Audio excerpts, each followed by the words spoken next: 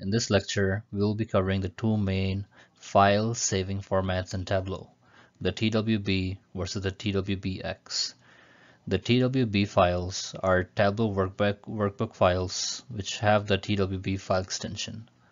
The TWBX file are package workbooks that have the TWBX file extension. So what is the difference between these two is that the TWB file does not contain the data set. So let's say you were wanting to send your file over to someone which does not have access to the data.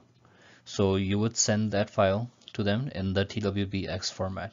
This way they have a snapshot of the data as well, so they can open it on their computer. But if they have the data set with them, you can also send the file in the TWB format. The TWB format, since it does not have the data set attached to it, it's a much smaller file.